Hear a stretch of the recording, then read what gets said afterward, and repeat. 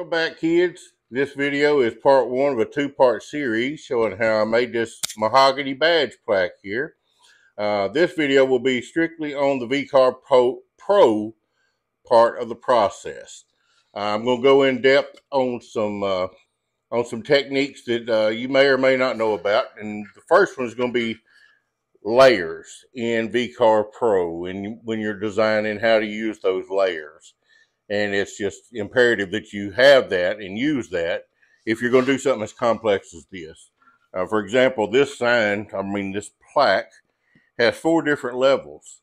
The banners and the center Arkansas State seal are all at the surface of this board. But the texture starts at 0.05. The rays back here start at 0.1. And the dot background starts at 0.15. It takes a lot of planning and thought to make that work out, but I think it worked out great, and I'm real happy with this plaque. So anyway, y'all just grab your bag of popcorn, and it ain't going to take me long to show you how I did this. All right, we're in VCarve Pro. You can see I've already got all of my toolpaths set up. And full disclosure, I am recording this part after the carve. The reason being is I had to go back and make a lot of tweaks to the toolpaths that really wasn't necessary to be seen on the video. So I'm going to start y'all out where I should have started with all the correct toolpaths and settings. So first thing we need to talk about real quick is the layers. I briefly touched on that in the last video, my logo badge video. But in order to do something this complex, you have to use layers to do it, because you need to separate each component of the design into its own layer. That way you can turn them on and off as needed. And by doing that, that gets them out of your way so you can work on another part without affecting something that you've already did. So I know that's the worst explanation you've probably ever heard, but you know, it is what it is. I'm just working with what the Lord gave me. All right, so first things first, I am going to turn off everything except the border. I'm going to leave the border on. And I'm going to turn the profile on, and you'll see why. All right, so profile, that's the active layer. And what that is going to be it's this vector that's alone. It's not grouped with anything else. This is my 0.02 first profile cut that I do. And I do the 0.02 so that I will know immediately if my stock is not level or not the same thickness throughout, because if it's not either one of those things, it's going to show up immediately whenever I do this first 0.02 profile. And actually you'll get to see that in the video because it did save me. So anyway, so here we are. This is the profile 02. Very simple. I'm using a 1/4 inch downtown Jenny, 0.02 depth to the outside, and I have a 0.05 allowance offset. And what that does, it gives me, you can see it right here, it gives me a little meat there that I can leave behind. So this will be the actual edge of the sign. And the design will start right here. And that gap is 0.05. And it just gives you a little wiggle room. It also looks nice. So we've got that. And of course, no tabs or anything. We're not cutting through. Outside right, 0.05 allowance. And then I just save that. All right, so that's our cutout. That will be our 0.02 starting profile, and it will also be used later when I get ready to cut this badge out of this piece of mahogany. All right, the next thing we want to work on is the border, which is turned on, which is right here. That's all grouped together, but notice it's still separate from that profile cut. So on the border, I use the 60-degree Groovy Jenny 0.07 depth. I tried it with no flat depth, and it was cutting deeper than I wanted it to. It looked better like this. So the 0.07 is what I went with, and that was the correct choice for this case. And I just named it border, and there's nothing else to it. Just V-cut 0.07 depth. So close that. Uncheck that. All right, the banners, along with the center state seal, are the only areas that will be at the original Z height. Everything else is going to be cut at a different depth. But for these, let's just look at the toolpath here. I just cut them 0.05 depth with a 60-degree Groovy Jenny on the lines or on the vector. And nothing else tricky about that. So let's close that. All right, these vectors that make up the banners, they're first cut with a VCarve as a profile. Then I came back and cut them again deeper than the original toolpath. And the reason I couldn't cut the whole thing at, say, the 0.1 depth is because these little ends of the banners here, if I did that, and I did do that on the test cards that I did on cedar, and it just left a real thin sliver of those banner pieces there, and you really couldn't tell what they were, and it just annihilated these here in the middle. So that's why I decided to cut the whole thing, all of it, at 0.05, and then went back and just hit the main banner pieces with the 0.1 depth. And that worked out great. All right, the next thing is the text. So let's go to the text. I'll turn that on. And this is all the text. The Lieutenant text and the 4106 were all cut on the same toolpath at 0.11. And I just kind of played with that and kept cutting it a little deeper at a time till I got down to the depth that looked the best with the 60-degree Groovy Jenny.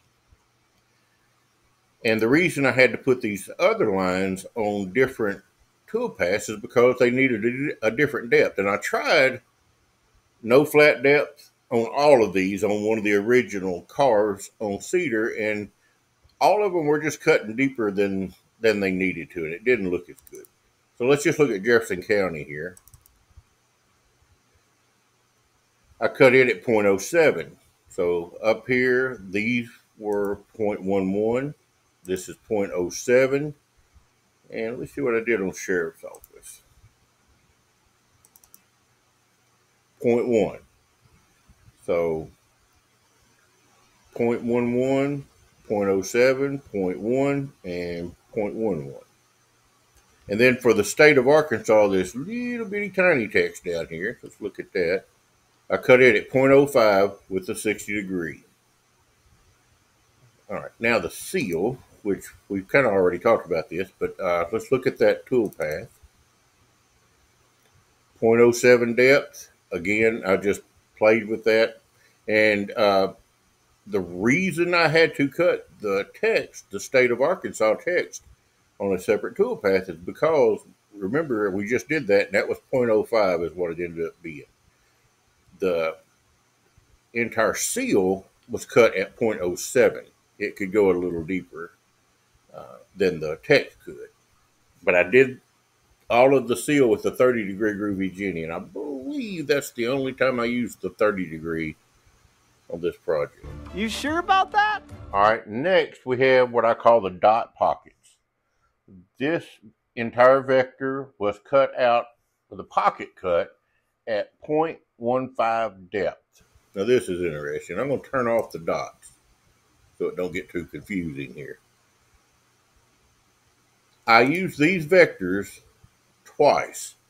The first time I cut them as pockets at 0.1. So remember, all of this back here on the background where the dots are going to be, that was 0.15. The height, the top of these rays will be 0.10. So I cut them down. I just cut a pocket on that, on each one of those vectors, 0.1. So then I came back and did a profile cut with the 60-degree groovy genie on these same vectors, and that just kind of cleaned up those edges around there. And I cut that at 0.05. That was just, basically I was just putting a bevel on the edge of those. Nothing else fancy. And then at the end, one of the last tool paths was this, what I call Ray Cleanup 116, which means it was a 1/16 inch end mill left over from my VCarve days. It was a Inventables brand 1/16 inch upcut, sorry. So I just run it as a profile outside the vector. And here again, I'm just cleaning up fuzzies is basically what it was doing. All right, now let's turn on the texture pocket. All right, the texture is everything within the star. All of this is cut at 0.05. Let me open it up here. All right, yep, 0.05. So the banners are at 0. They're the top of the board. Then 0.10, I cut the rays. And then 0.15, I cut the dot background. So there's 3 different layers there.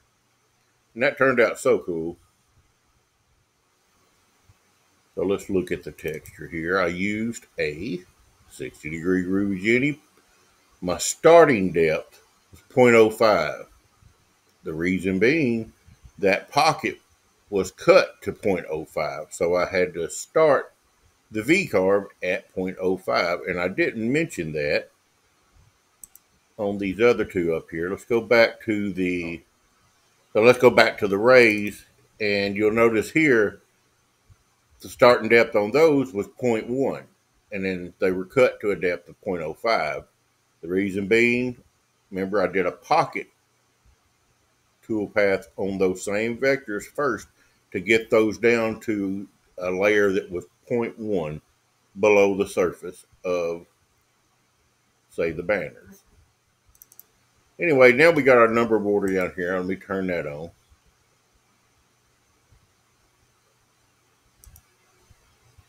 And this was interesting. I had never did one like this, and so I just used the 30-degree groovy genie on this. I didn't set a flat depth, and I had tried this at several different depths, and I just settled on the flat depth, and it worked out fine. These were a little thin, and there was a little bit of chipping through here on those real small areas there, but it's still, overall, it turned out okay. If I had it to do over again, I probably would have set a flat depth just a little bit shallower than that, and it may have cut down on the chipping, but I'm really not sure that it would have, because those were going to be very small fins, I guess you would say, regardless. So, but anyway, I was happy with how that turned out. So that was started at 0.05 on these. I think we have one more layer to go, which I saw, which were just the circles here on the end of the stars. That was the points of the star there. Started at 0, cut depth was 0.1. I wanted them down to the same level as the rays. So we were at 0, 0.05, 0.1, also here was 0.1, and the dot started at 0.15. And that's it. Let's just do a quick preview. I'll show you what we ended up with here.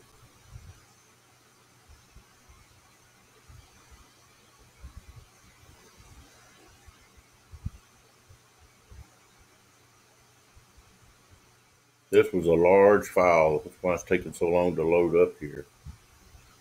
And at first I tried to send it over to the Masso with the Masso link. Hell, it was going to take forever. So I just used my thumb drive. First time I've ever did that I actually transferred the file from my computer to the Masso with a thumb drive.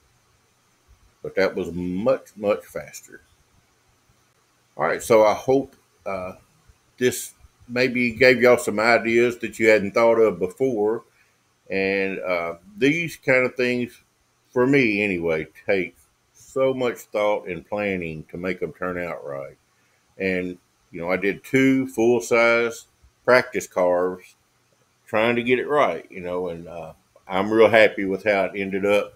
So this has been a lengthy process, but I was glad to do it. I always enjoy. In fact, my favorite thing to do are police and first responder logos and badges. That's my thing, and that's really why I settled as with the badge for my Mitchell's Woodwork logo. Because really, I wouldn't be upset if all I did from now on was just badges and first responder type plaques. So that's just my thing. I never was in law enforcement, but I do respect those guys, and they get a bad rap nowadays, and that's a shame because I'd hate to think of this world without them. That's it for this one, kids. Thank y'all so much for watching. I hope you learned something about layers. I'm the wrong person to be teaching that, I know, but there's Garrett Fromme at IDC Woodcraft, Mark Lindsay, uh, and also the YouTube channel Learn Your CNC. That guy's great too. So to get more detailed information on layers in VCarve Pro, check those guys out because they can explain it so much better than I can. But anyway, while I got you here, I want to remind y'all about the Caveman Club now on Facebook. I think we got like 26 members, which is 20 more than we ever had on Discord.